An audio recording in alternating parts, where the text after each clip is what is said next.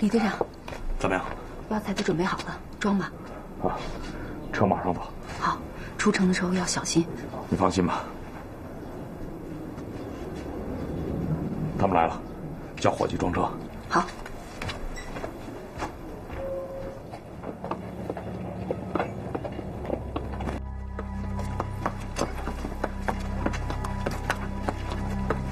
准备战斗。大头，都安排好了吗？只要过了这道关，前面就是东门。我那几个兄弟已经说好了，他们冲天放枪，我们就可以溜出去。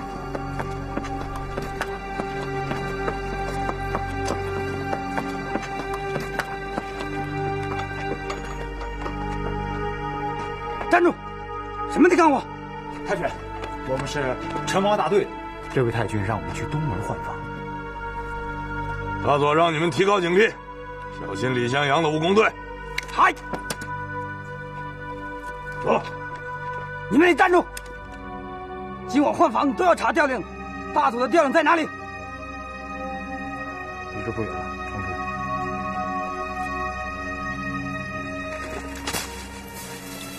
调令的有。走！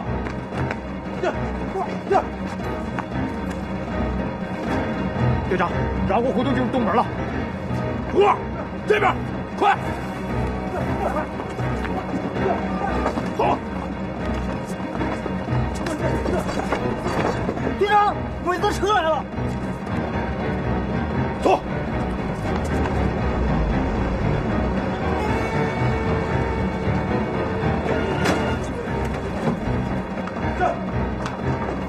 队长，前面就是东门了。胡二，快点！哎，这。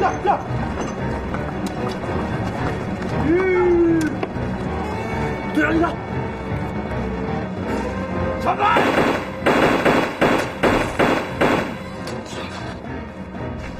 队长，后面有人！趴下！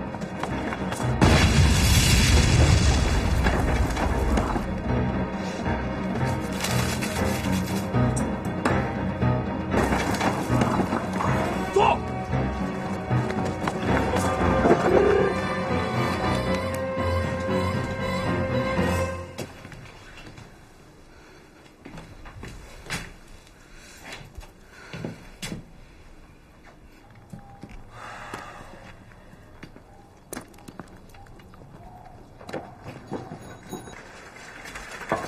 报告，李向阳的部队已经被堵到那边去了。よし。哦，他可学了，这个就是你说的机动部队。太桑，中国有句老话叫“道高一尺，魔高一丈”。他李向阳的腿再快，怎么比得了这2个轮子轻巧？哦，よし，你的这2个轮子快的不行不行的啊！但是方向怎么办？沟里怎么办？山上怎么办？你的还是抓不到李向阳。太桑，你不该把对手说得神乎其神，灭自己的威风。李向阳不是已经被包围了吗？这回我倒要看看他是怎么上天入地的。报告，李向阳的人不见了。哪里？我的那边所有前后对准方向，等他人等过来。嗨，第一小队，哎，第2小队，哎。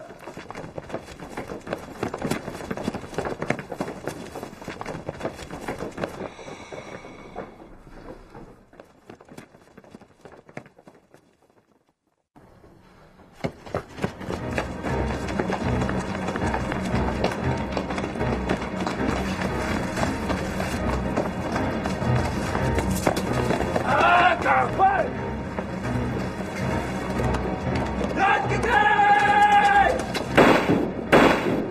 走了。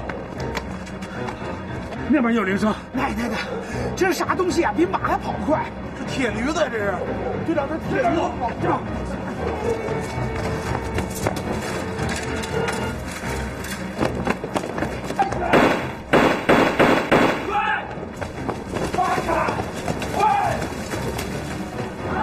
队长，鬼子从那边来了，打掉他！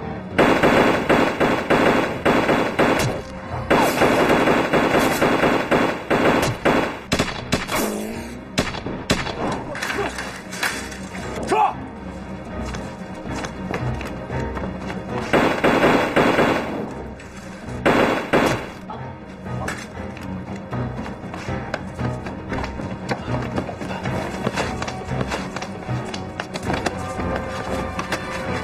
队长，我们被包围了，咋办？队长，别出声！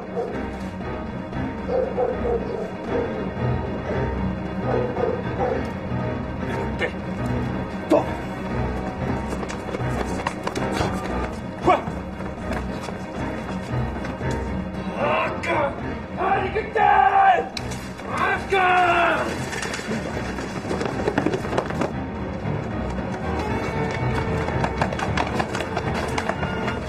凤田总，天亮东街小饭馆见，走。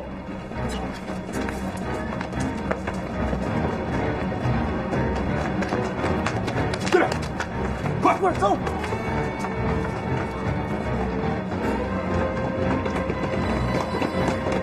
哎，人，阿嘎，哎，你在那边那个，其他人跟我来，快！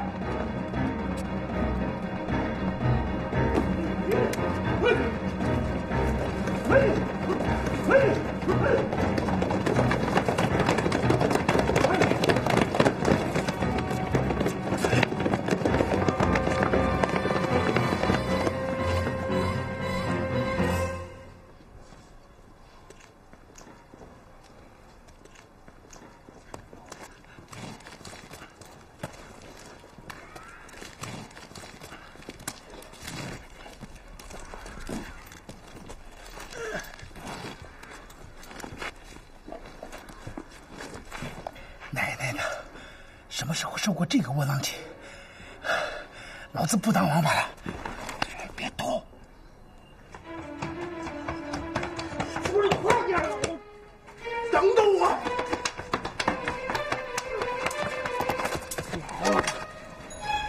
呕了！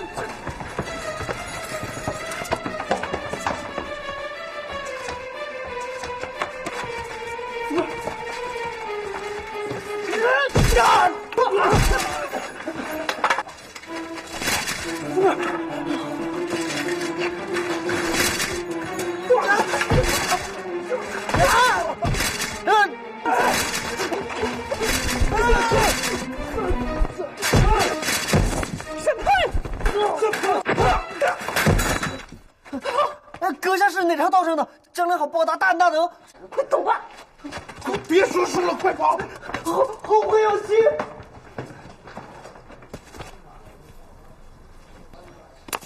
哎，别呀，自己人。你谁？别管我是谁，快走，跟我走。我人还在里边呢。你的人我已经给你救了，快走。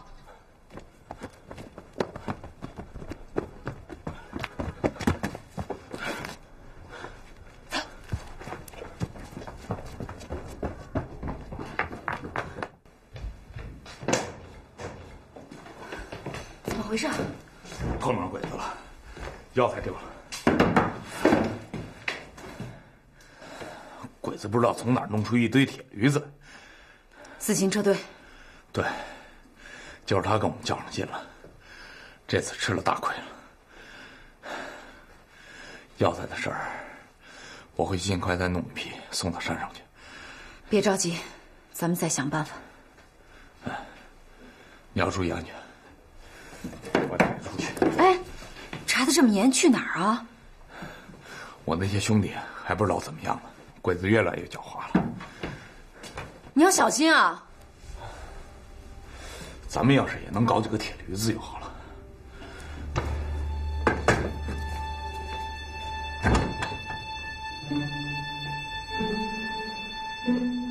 可是啊，你的不管是死的活的，给我找过来一个。我真是低估了他们。李襄阳的，就算逼到绝境上，都不能大意。我还是那句话，不能把对手神化。太桑，李向阳之所以能逃脱，是因为我们内部出现了问题。啊，在哪一面？昨天晚上他们逃跑奔的哪个城门？东门。东门什么人在把守？支那人，把昨天晚上在东门执勤的人都抓起来，一个个的审。哟西，太傻！木兰老师回来了。啊？哦，太空先生，什么？在。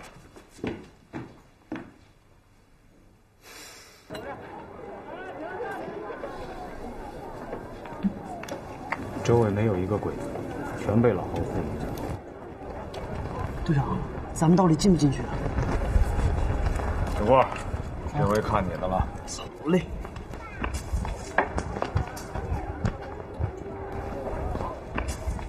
呀，先来个大反掌，第一位太君呀！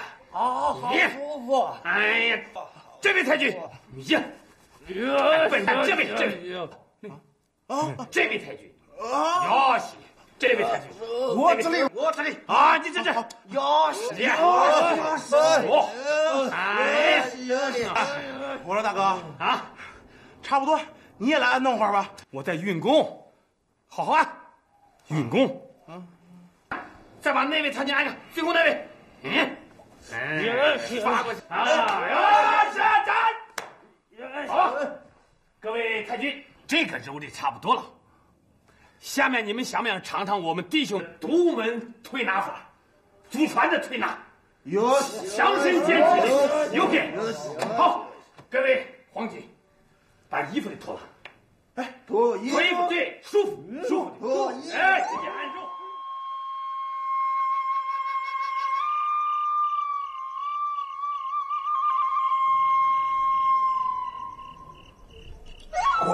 快！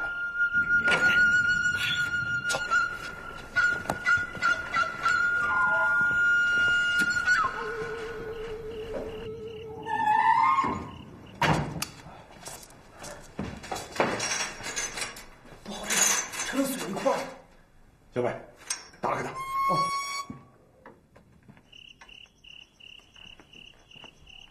太君，队长，杨耀宗来了。太君，有人吗？太君，不能让他再叫了，日本人听见我大哥那边撑不住了。叫他去。杨 Sir， 你的，到这个地方来。怎么不开灯呢？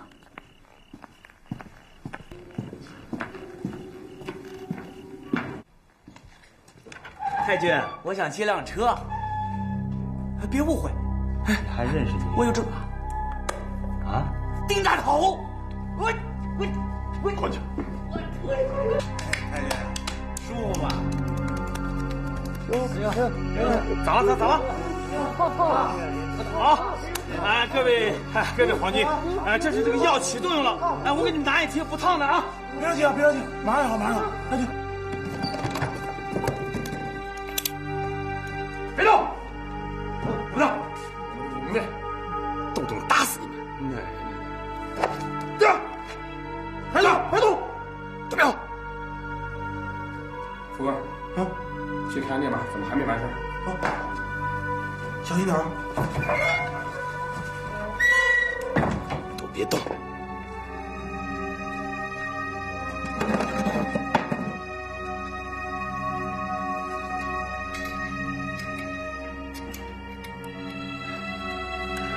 小郭，怎么样？开了。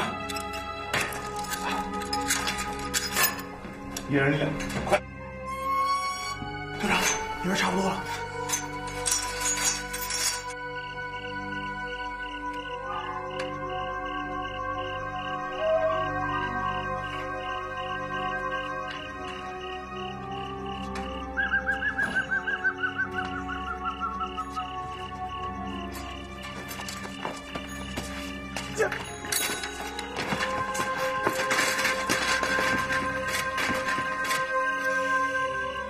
咋回事？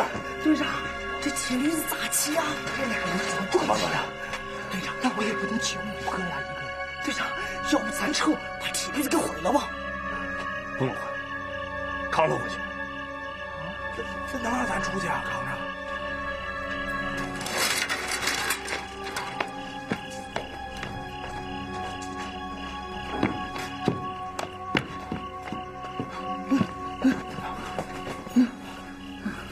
要子，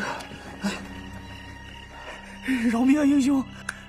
听话就饶你一命，带我们出城。哎，是。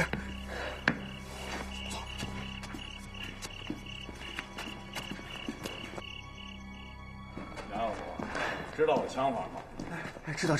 英雄饶命！你给我放老实点。哎，一会儿要说错一个字儿，活不到天亮。是。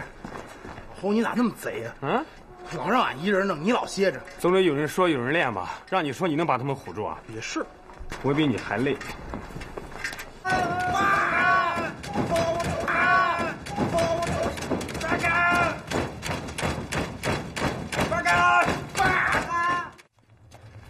让他开门。开门！站家。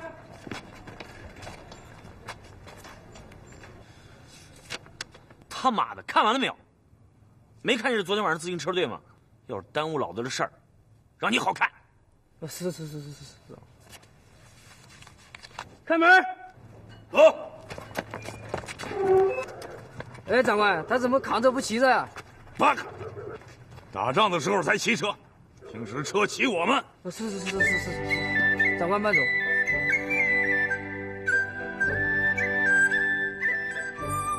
报来了，快速开门！他告诉了，你的、大家的枪都丢了，啊！你们都出去。八个，都死了的，他们的丢了大日本帝国的脸，你的还要他们出去。泰森，所有的罪过都由我来承担。是我低估了李向阳，我该听您的劝告。好的，这个是你到这里说的最诚实的一句话了。我就说过，李向阳的不能小看。泰森，你说的没错，李向阳的队伍里确实有能人，最起码有这么几个，一个是非常会撬锁偷东西的，2个跑江湖的，还有一个是你以前叫什么头的城防大队长，其他的我看就是些枪法好的土匪。那好的。这也证明一点，李向阳的队伍是一群乌合之众，他们可以成大事，但是在关键的时候也可以坏事。哦，你的有话直说。泰森，车子的丢了并不可怕，关键我是摸到了李向阳队伍的薄弱之处。除了李向阳，他们其他人并不具备八路正规军的素质，更谈不上有什么信仰。哦，大佐，中国有句古语叫以彼之身还彼之道，不知大佐听说过没有？哦，是。这2天我将亲自训练我的特务，几天以后你将看到一支新式的部队。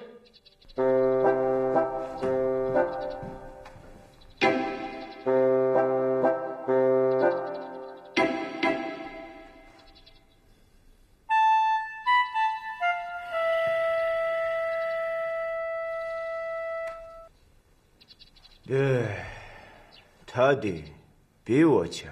哎，他啥？你说他高3岁比他啥强？我的失败了，只能做到重新振作。他的失败了，就像打了胜仗一样，他的比我强。哦。哎，我在那边，跟着他去啊。谈啥？我跟着谈啥？像这样执着的大日本帝国武士，就让他冲在前面吧。冲！冲！队长！哎，大头真厉害！哎呦，各位有礼了，真厉害，大头！哎，对。这有啥难的呀？啊，这叫骑得好啊！我真纳了闷了，让你们学点新东西，咋就这么难呢？来，老侯，你来试试，来。是就是。哎，来，不拿。这有啥难的呀？不就骑个车子吗？看着啊，弟兄们！往后！哎呀，真厉害！奶奶的，我整不了你，我就不信了，我不就是这？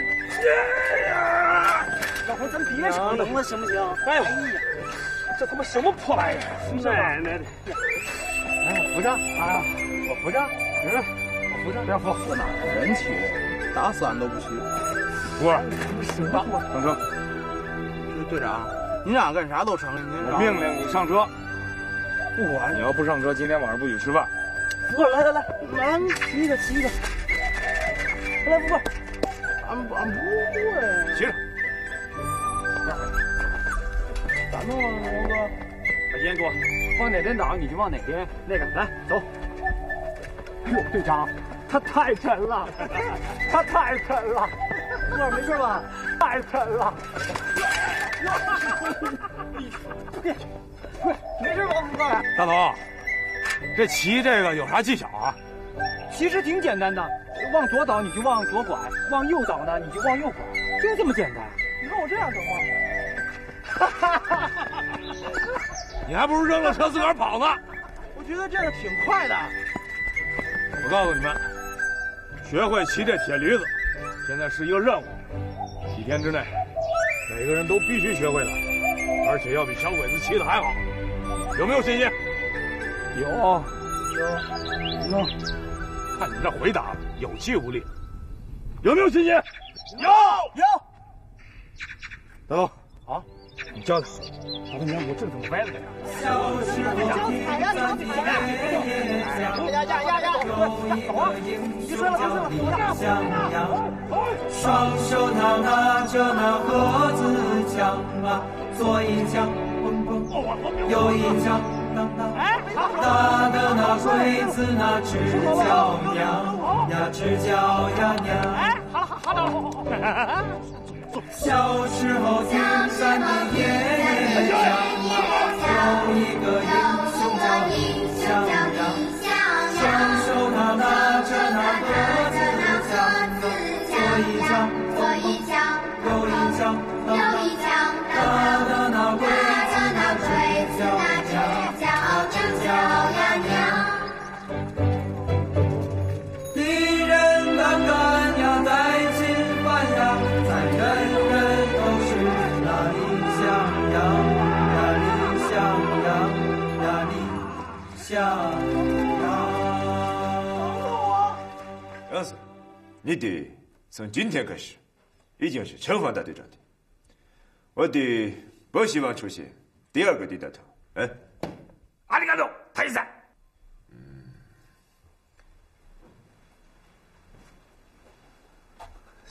是。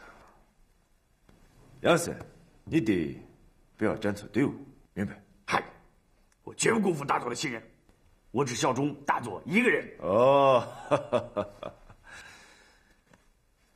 你的人从今天开始，撒到城里的吃喝玩乐各个地方。你得明白，李向阳的队伍不是正规军高手的对决，看谁的错误多，明白？嗨。さよなら。はい。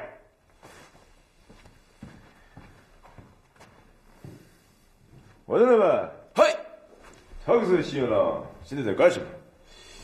太子，我已经对他进行了24小时的监视，学校的全了他的基地，自己不允许出来，外面人更不允许进去。唐克西了。疯的不行的了，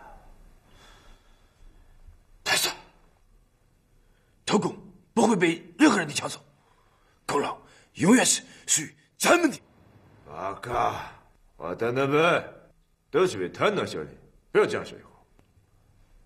嗨，报告，大佐，德康先生刚才专门找到我，让我把好几个村的保护长都叫来。他又问我话。到哪里？不知道。可是，看一看。嗨，太君今天叫咱们来干什么呀？谁知道呀？谁知道啊？走吧，快走！哎，老头，你得过来，快点！干嘛呢？快点！去！快点！老头儿，你见过李向阳吗？常在河边走，哪儿能不湿鞋啊？我要说没见，你也不信呢。那你看看，这里边哪个像李向阳啊？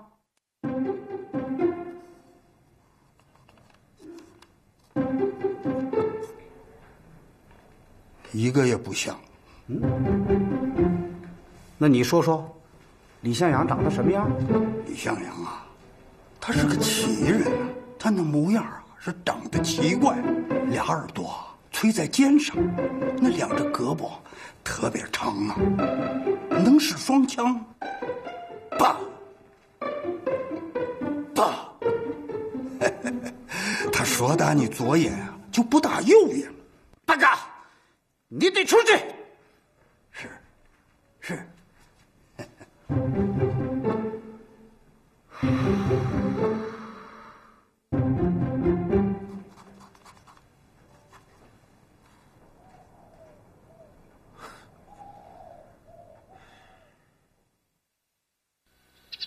八路军武工队队长李向阳破坏社会安定，黄井县通缉，举报者有3，大日本帝国司令部。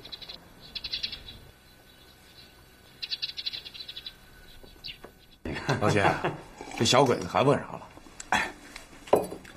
他们问啊，武工队员平时说啥话，和乡亲们怎么往来？看来这个德康还真是动脑筋了。哎呀，他动脑筋能咋的？只要咱有枪，就能陪小鬼子耍耍。你说这松井能信吗？我看悬。哎呀，你是越来越高雅了啊！仗都打成这样了，你还养花？嘿，生活是丰富而美好的啊！他告诉去了，知道为什么叫你来？我就知道你想问我这些天都干什么了吧？为什么叫那些保长来？你的消息很灵通嘛，我在这边一举一动你都非常清楚。你爹一向反对把李向阳的生活，可是你这样做，支那人会笑话你的。难道你以为我真的会相信吗？我想了很久，大佐说的李向阳的2点可怕，我认为是忽略了共产党最可怕的一点。那你？李向阳身边聚集了这帮人很厉害，他们身边又有无数个刁民在保护着他们，这样我们在明处，他们在暗处。哦，你爹在摸他们的爹。对，中国有句成语叫釜底抽薪。李向阳的队伍之所以能躲能藏，关键在于掩护他们的民众。这次通过画像，我非常的清楚，这些保长里肯定有大量李向阳的耳目。我是借他们在放烟幕弹给李向阳，让武工队知道我们根本不了解他们。其实我早有准备。什么准备？只求外表是的确幼稚。这些天经过封闭训练，我的人已经脱胎换骨了。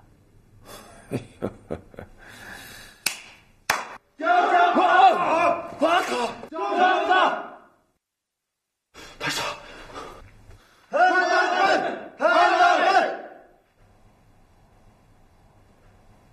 哦，你爹在打造一支假的武工队。正是，我让他们博得老百姓的信任，调出李向阳。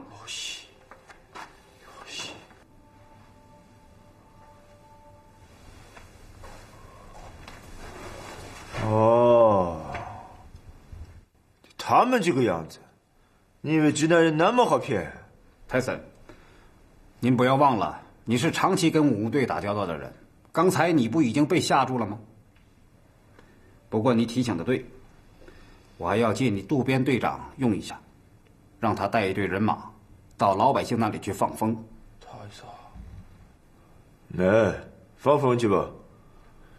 塔克亚先生，你得需要我放什么样的风？到时候我会告诉你的。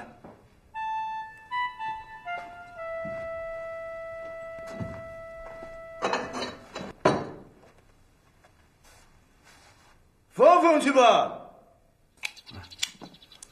拉巴子，你吃葱还是吃蒜啊？我吃葱。奶奶！队长，宋州的民兵来报告说，鬼子往他们村去了。多少人？10几个。走，松州。快打到快行了，快走了走了。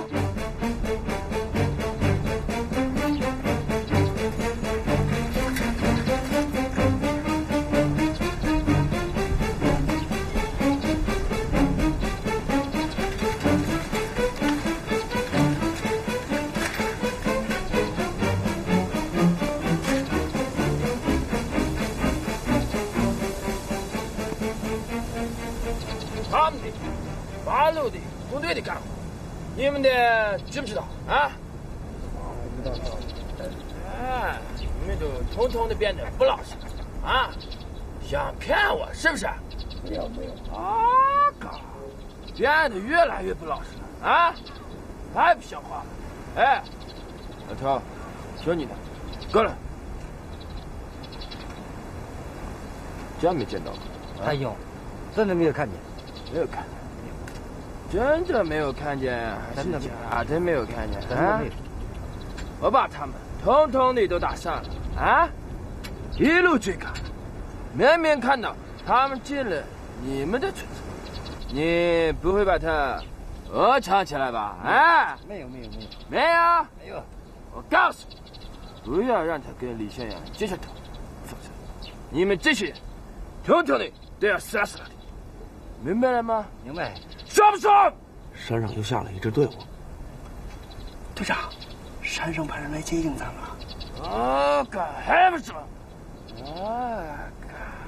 啊哥，是不是老东西？上吧，瞧这意思，这里藏着咱自己人呢。别等了。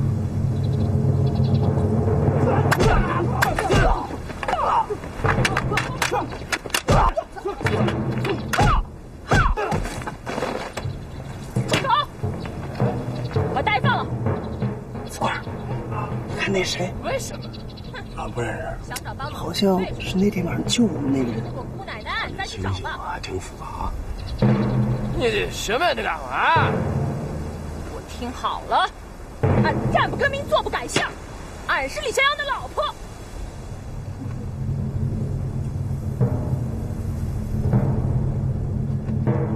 你就是李向阳的老婆啊？怕了吧？怕了李向阳啊！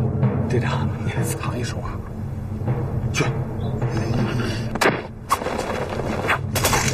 奶奶的，这又不怕死的，奶奶今天跟你们拼了！呀！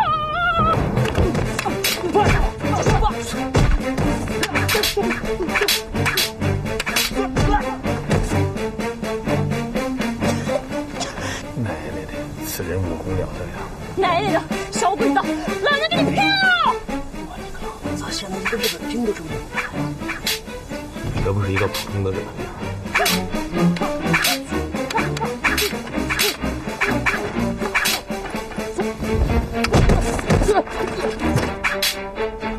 上，同志们，救队长老婆！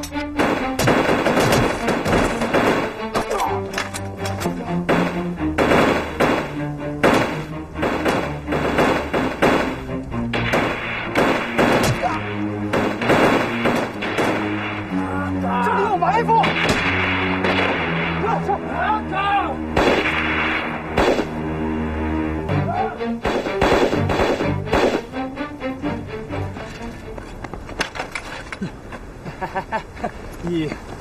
你认识他吗？不认识，他是我们队长李向阳。那天晚上蒙恩人救命之恩，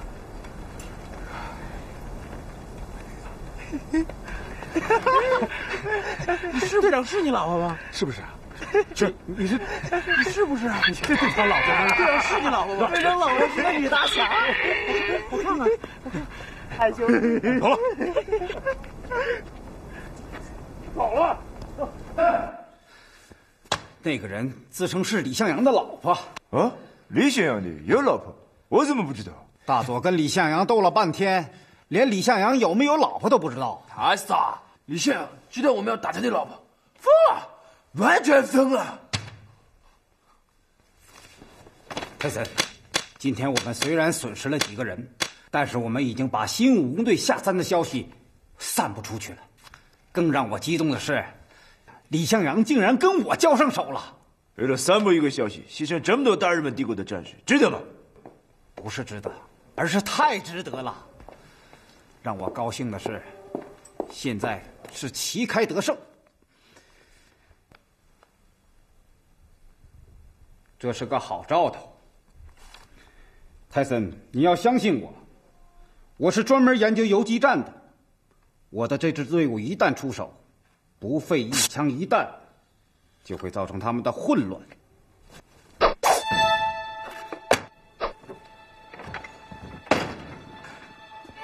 木兰老师，大佐，我刚才带太郎出去买了点水果，想给你们送来。送东西的话，叫一声就可以了。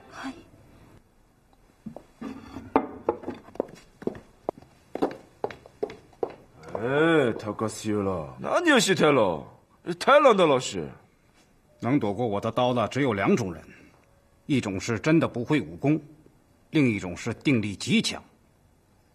太桑，我但愿他不是后一种。哦，他根本就不会什么武功。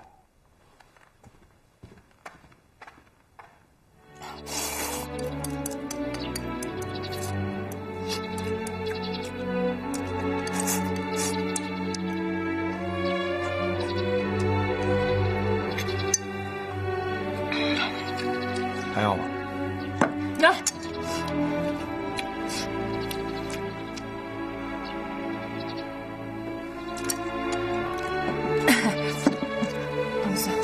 算了，不吃了。没有了，要不你再吃点这个吗？我够了，够了。好家伙，再吃点。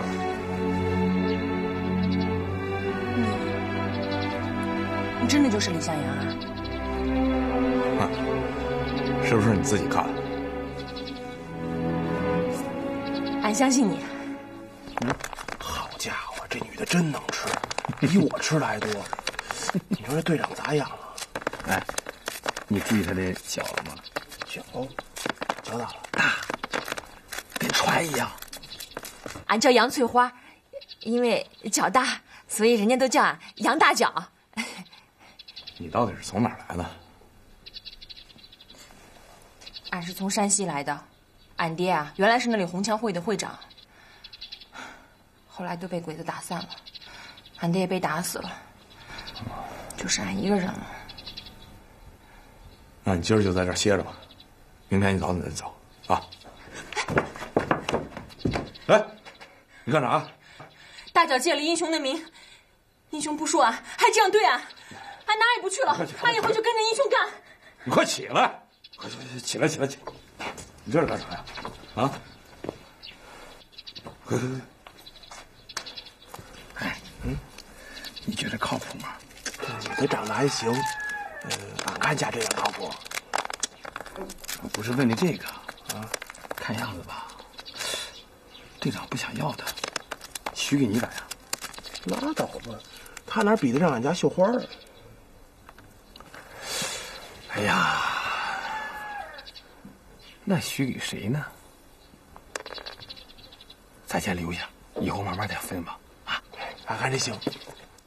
你跟着我们干，我们武工队天天跟日本人打仗，出生入死啊，跟着我们太危险，还是明儿一早走吧。俺不怕，俺啥都会干，俺也能打仗。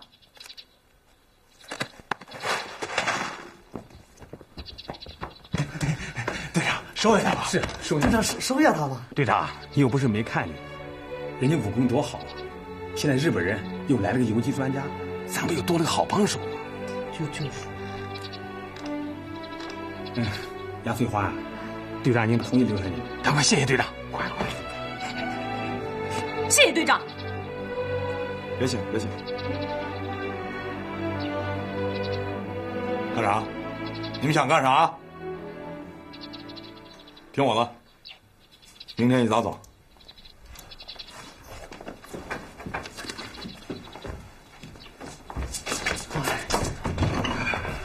杨大脚，看来你真留不下来了，我们可都给你使劲了。你知道为啥留不下来吗？谁让你说俺是李向阳的老婆？那队长还有脸留你啊？是不是？那可咋办啊？你们，大哥，你们帮帮俺吧！啊！哎呀，倒有一个办法，你得立功。立啥功？立功就是立功嘛。哎呀，我们这在座的各位，哪个没上过刀山下过火海呀？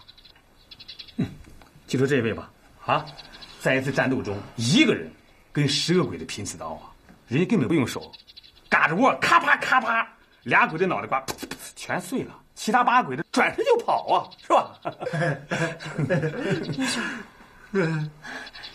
还这位，哎，你看这位个小啊，一身排骨，瞅着像个叫花子。他想进松紧的屋，那跟串门一样。有一回，我们大家实在烦了，想听那鬼的是咋弹琴的。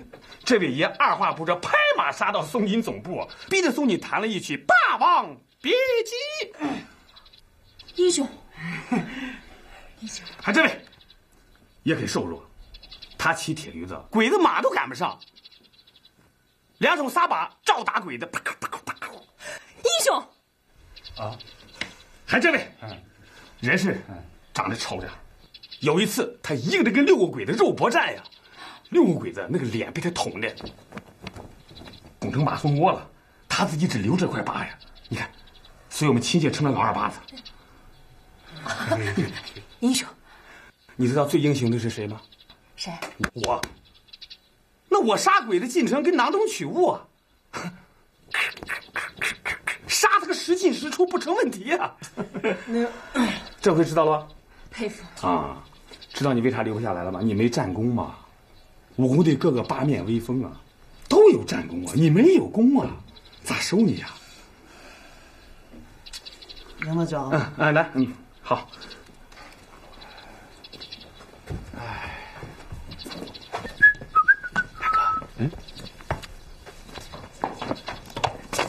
老郝，你刚才瞎说啥呢？满嘴跑马车。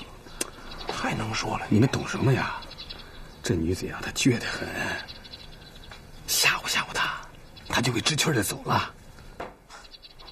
说到底，欺负俺没立过功不是？瞧瞧，今天晚上俺就进城立个功，让你们看看。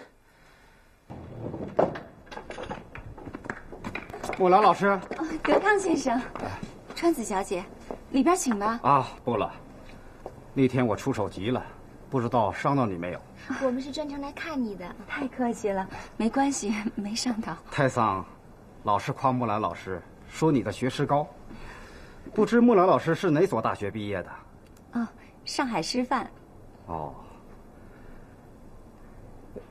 那有机会和木兰老师切磋武道。我不会武功。哦，但是木兰老师的定力又是非常的好，是非常人可比呀。哎呦，我都不知道。那天我的刀探到了你的眼前，你连眼睛都不眨一下。我那天真的是被吓懵了。木兰老师啊，我还想请教您一个问题。哦，您讲。您说李向阳的武工队最怕什么？李向阳怕什么还是不怕什么，我可不知道。我只知道他是大佐最想抓到的人，那他一定是最怕大佐了。哟西，木兰老师，你这是急着出去吗？啊，没事儿，我只是想到前面院子里转转。哦，那我就告辞了。哦，对了，我还提醒莫兰老师一下，现在外边兵荒马乱，莫兰老师少出去为好。阿里嘎多ございます。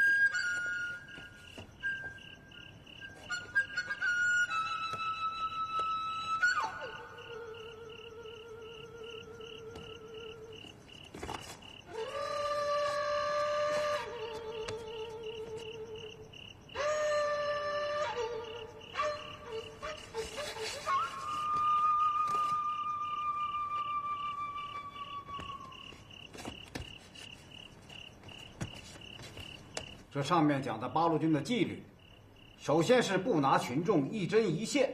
一针一线，什么的干活？中国人说话总爱打比方举例子，就是说，连一根针、一根线都不能拿，其他东西就更不能拿了。还有，就是当老百姓打你们、骂你们的时候，你们都不能还嘴反抗，因为在八路的眼里，老百姓就是他们的父母。当然了，从现在开始，那也是我们的父母。你们还要帮他们担水、干活，还要伺候他们。你们要能吃苦，要能忍受各种折磨，要以苦为乐。八路的干活活得太辛苦了，这可能就是他们为什么总能打胜仗的原因吧。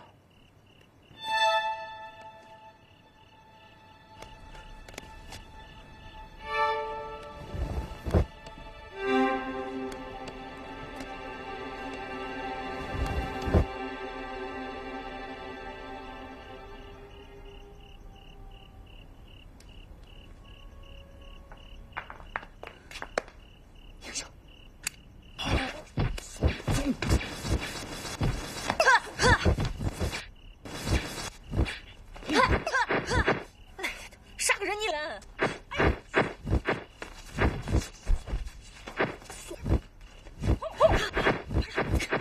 千万别轻举妄动！你是谁？敢来攻打俺？你听我说，你根本不是他们的对手。俺是李湘他老婆，谁敢动俺一根汗毛，俺就脱过来收拾他。你快走，再不走来不及了！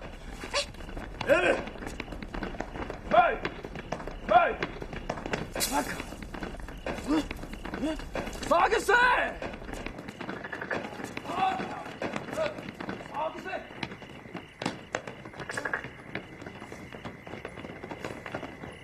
报告是学了，就你在哪里，2天就人在哪里。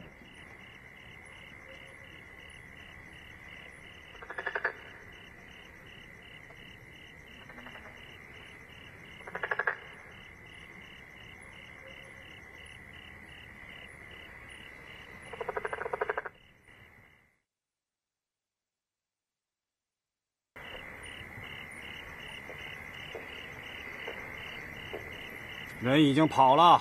阿水，院子里头没有收到任何的烟。谁过来？走了。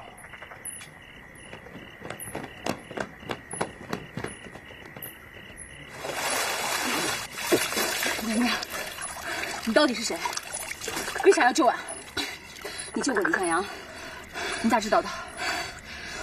你听着，德康又组建了一支新的武工队，你一定要告诉李向阳，让他小心，听见没有？把话给我带到，快走！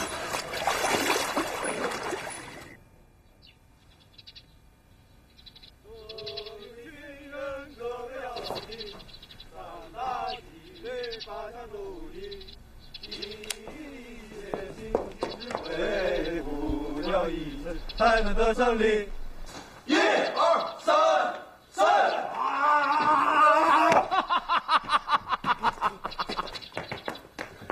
队长，我的德康！太看得起了，太过分了！你这样不怕导致车险了吗？队长，我的说过，会让你大吃一惊的啊！今天你不仔细看，不就已经认不出来了吗？这难道还不是我们的成功吗？阿哥，对付游击队的办法，我的比你多。我绝不允许在我的地盘上插敌人的军口，绝不允许！太上的愤怒，就是对你们最好的奖赏。可要么！太上，结论不要下得太早。现在，我们就去西边的村子找中国的老百姓印证一下。开路！下个站，听我走。莫来老师，中国人的军歌还真的挺好听的。小心大佐知道，看你的头。啊！渡边队长。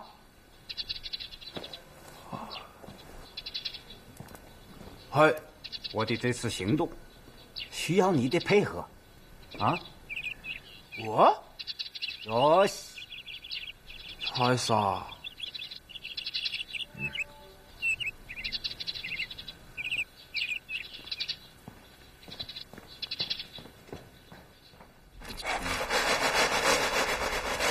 大脚呢？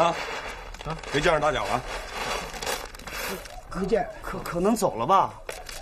有可能，老侯把他给吓着了。瞎说什么呀？什么吓着？队长，这女的有可能真走了。哎，你说他这家伙也挺怪的啊！咱救了他一命，他倒给咱来个不辞而别。走了也好。谁说俺走了？你没走啊？俺昨晚啊进城立功去了。李队长，你不是说你的队伍不收没功的人吗？俺昨晚啊摸进了松井的总部。你说啥？真的假的？那还有假？而且俺还给你带回来个重要的情报。啥事啊？大脚，你进屋了。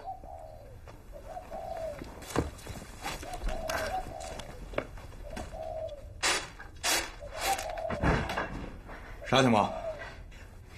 重要情报，那院里有个女的，你认不认识？啊？你到底想说啥？不是俺想说，是他让俺说的。好了，他昨晚还真进去了。奶奶的，这女的还真有两下子啊！你说。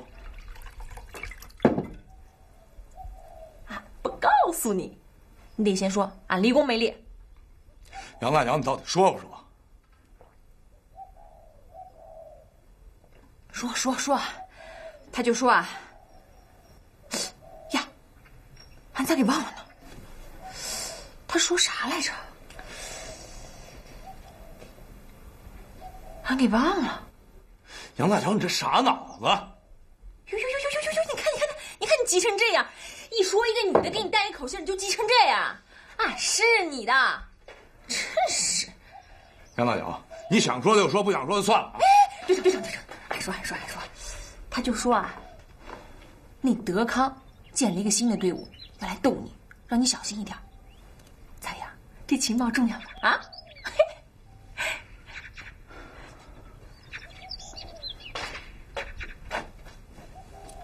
这是行李啊，里边给你放点盘缠，赶紧走吧。啥？这你凭啥轰俺走啊？俺立功没立？我谢谢你给我捎这口信儿，可你说那女的我不认识。啊？你不认识她？那她咋知道俺救了你呢？而且俺跟她说俺是李向阳的老婆。哎呦，你瞧她那眼神儿。你说啥？你说是我老婆？啊不，俺没说。老侯，你算的咋样啊？她虽然是个女流之辈，可他的命硬，属于那种好样的。那队长能把他留下吗？啊，从卦象上看，留下来十拿九稳啊。杨大脚，我武工队不需要你这样的人，赶紧走。好啊，你们卸磨杀驴啊！早知道俺就不给你传这口信了。谁跟俺说大力路有收他的？你们这帮骗子！谁跟你说这话？他们跟俺说的。把这拿着，防身用，赶紧走。赶紧走！十拿九稳啊！你们都是骗子！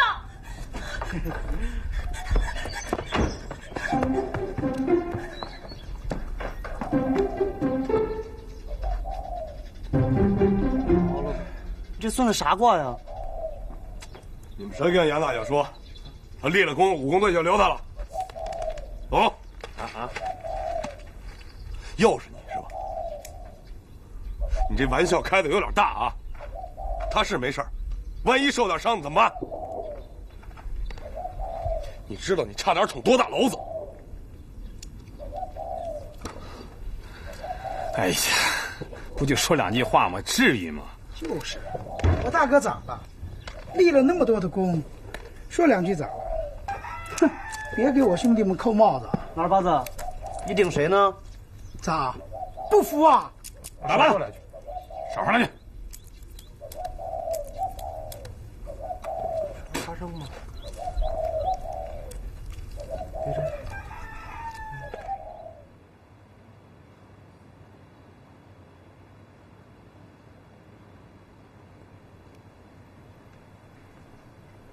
哎，头干先生，我得把这个村子全部烧了啊！啊，不，我们先进去，取得那里的老百姓信任之后，你过半个小时，要准时打进去。哎，伤他几个人，抢点东西。记住，最重要的一点是先抵抗后投降，明白这个顺序吗？哎，先抵抗后投降，自己人打自己人嘛，头干先生。渡边队长，还要我再重复吗？啊，头干先生的意思，要办八路一定要真实，需要我的配合，对不对，头干先生？啊，哟西，你的大大的心，头干先生，记住，为了更逼真一些，我们可能会让你受一些皮肉之苦。无论发生什么，都不许反抗。我西门头干先生。好，我们出去。记住，半个小时。哎，半个小时。哟西，走。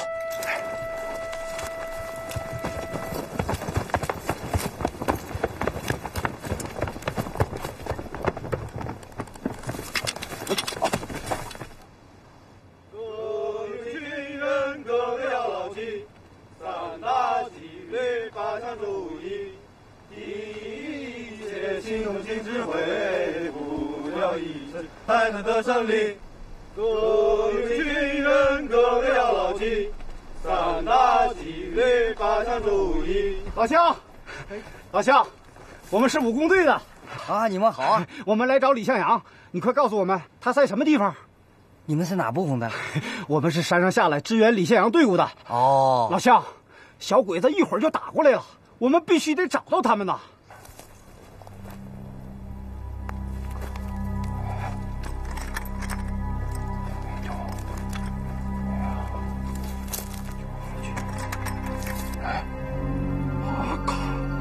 过去好久了，怎么还没到？小表，你也得又坏了吗？啊？啊！我靠！哎啊！我靠！大爷，你知道李向阳最近来过吗？前2天来过。不能耽误他也是。到了，哎，瓦滩那边来了。他说去哪儿了吗？他是去啊，这个。哎，大爷，快告诉我，他去了什么方向？别过来！大爷，别过来！这个猪头怎么过10分钟就冲过来了？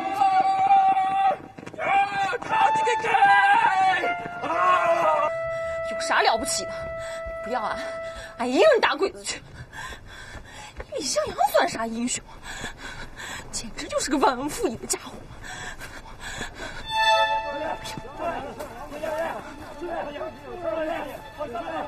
那么粮食，太君，这是我们的。太君，这是我们的粮食。王子，别！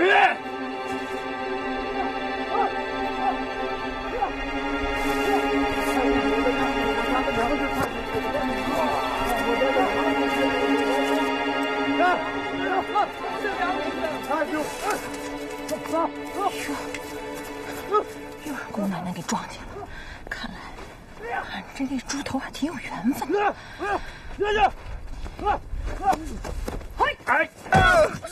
谁动我就打死他！把枪放下！放下一代，放下一代！你这个狗日的，我打你！让你再欺负老百姓，今天让姑奶奶打死你！